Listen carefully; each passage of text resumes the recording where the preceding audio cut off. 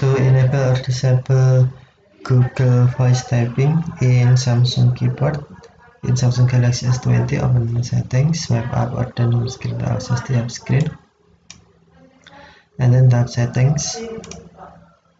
You can also open settings screen from notification panel, swipe down notification panel, and then tap settings icon. Scroll down settings screen, find general management, and then tap general management. Select language and input, and then select on screen keyboard. Tap manage keyboard. To enable Google Voice Typing, tap switch until blue, or to disable, tap switch until white.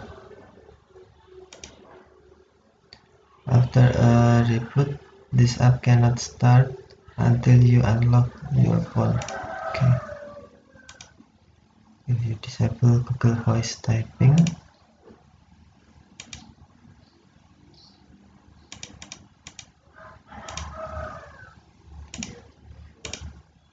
and enable, you must restart.